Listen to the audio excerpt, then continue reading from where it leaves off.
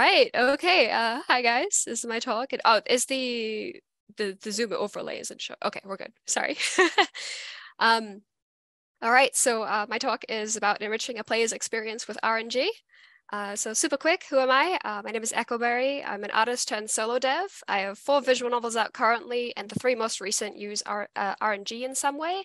And of course, I like this. I'm an RNG enjoyer. I'm here to try and convince you to include RNG in your games. So yeah, so what do I mean by RNG? I mean variance that isn't decided by the player through a direct choice, but instead the computer, in this case Ren'Py, although this can be used for any software. It can be applied to any element, so sprites, backgrounds, CGs, dialogue variation, sound variation, animations, and even like story flow. So why bother? A lot of games are actually already using it in some form. A lot of people like do the animation blinks and randomize the timing on that. There's also like splash screen silly messages, and it's the component in a lot of mini games. If you envision a scene in multiple ways, or if you're wanting to add more to a finished game, this could be an option of fitting everything in. I do also believe it encourages Let's Players and their audience to consider your game, knowing that they'll get a unique experience. So the Ren'Py tools to do this, the main one is of course Ren'Py.random. You can take anything from the Python random module and just slap Ren'Py dot on the front of it, and it'll become compatible with rollback. So it's not just the ones listed here, although it does mention it, of course. But it took me a while to realize that was actually there. So yeah, even these like more complex ones work perfectly out the box. Some people are saying the slides aren't updating. Oh, really? Oh, Sky's saying it's paused. Oh, very sorry. I think we all good? We're good now? You unshared. What happened? Unshared, did I? Yeah, oh my God. Right now it's back to like. I'm so sorry. Okay. There we go. Screen 2, share. Okay. And screen share loading. Participants can see my screen. Yep, and I'm just not going to touch anything. Okay. Are we all good? Yep. Okay. So yes, here's the who am I slide, the what do I mean by RNG. Yep, it works. And the randomization slide. Why bother? So yeah, it encourages, I got to the Ren'Py tools. So yeah, you can take anything in the Python random module and just slap Ren'Py dot on it, and it works perfectly out the box. I was pointing to these examples here. You can just use these, which are uncommon, but useful. We also have the Ren'Py choice statement, which most people will be familiar with, however, isn't rollback compatible. I'll be getting to that a little bit later on. We also have Ren'Py Tom's May 2019 Patreon article, which the block and random statements specifically are super useful for this. And then we have this chunk of code here, which is technically a randomization tool, but it's not for directly randomizing game elements.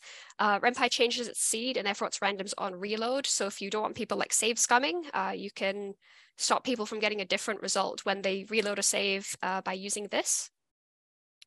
So let's say we're wanting to randomize the exposition of a character within a scene. How would you go about doing that using the tools shown above? Well, we can let Ren'Py choose between a range. We can choose a float and between 0.0 and 1.0. We can choose an integer randomly between a defined range, in this case, the whole screen width, but you can of course change that if you just want to set range. And then you can also use an integer as an argument in a transform, which is potentially good for more complex implementations. We also have choosing between several defined options. So if you have a couple that really could work, but it has to be one of those, and you'd like to randomly choose between it, Ren'Py's choice statement, as mentioned before, is good, but it isn't compatible with rollback. So you could set something up like this, where you have the transforms defined, and then Ren'Py.random.choice, and choosing between them.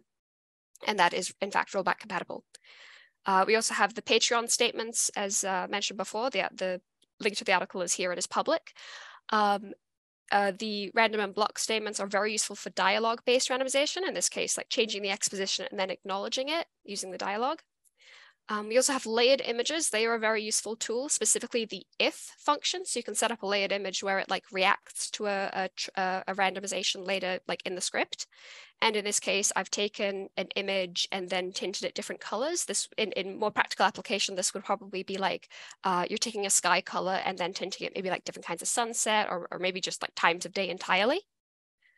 If you're willing to add additional drawn assets, you can do that and randomize those. Here's one of my characters who changes her accessories randomly on a daily basis. And yeah, again, layered images is the tool to use that. So where could randomization fit? If you're wanting to use randomization, looking for areas where it could be used is, of course, important. Considering both the variance as well as the change between those variants and what that could mean, because the change itself is often very important. I kind of got a chunky list here. I don't know if I have time to read all of it out, but conveying character's personality is quite a good one. Back to this character, she likes to accessorize, and therefore having different accessories is pretty important, even though like exactly which accessory she has on that day isn't the focus. So there are some cons. The main one is, of course, players might miss out on content. You should be wary of segmenting off your content in a way that only a section of your players might get to experience it, especially if that scene is important to the story, especially if a game isn't set up to be played multiple times. Many people won't. It takes additional work to implement. This is also quite a decent downside. I'm not in favor of anyone bogging down their development, so I would stress that this is something that might not be necessary for every project, and it really doesn't suit every project, so don't feel obligated to use it. And then I sort of have an important questions to ask if you're going to use randomization. Could this be more meaningful as a choice the player could make themselves? This is very important. Generally, you don't want to remove agency from the player. If something could be a choice, it probably should be. Are all variants the player could experience equally strong? If not, why do you have them? Is it bogging down your development? Again, you got to watch for scope creep. What's essential to the core of your story? What shouldn't change? And what can you let go of / allow players to experience differently between playthroughs? So yeah, that's my talk. Thank you very much for listening. Sorry for the technical difficulties. I'm new to Zoom, but I thought I had everything figured out. Don't apologize for what the machine is doing. It's the machine's fault. It's That's true. That's wise advice. But yes, everyone was really supportive, and thank you. Yeah, I appreciate it. We've had explosions before. This is not the first and won't be the last. Okay, does anyone have questions? Because this is all the nice comments. Thank you guys. Yeah, there are a lot of clapping things. All right. Oh, everyone loved the little randomizing of like the little outfit thing. That was really adorable. Yeah. No, I had a lot of fun with that. Yeah. So I'll put it back to the mega slide with list of stuff. List. Okay. So let's see. Someone has a question of how do you know you've had enough choices versus writing too many endings and having production creep? I think, well, it's difficult, right? Because it's project by project, but I would say, it's not necessarily the amount of choices or the randomization, yes, but to keep a VN clean and tight, I would just like make the choices and the variants small, right? So for the accessories example, all of these took like maybe 5 minutes to draw. I mean, this is coming from, again, I'm an artist, so take with that what you will, but the actual implementation took about 5 minutes, and then it was checking to make sure it worked, and then it was done. So I mean, you of course can get a bit carried away, but it sort of depends on the how serious the visual novel is. If you want like a really tight, clean experience, you probably really don't want randomization at all. If you do in very small places where it won't affect that tight linear experience, it's sort of dependent. Because if you want to randomize everything, you could do that. You know, that might suit a project.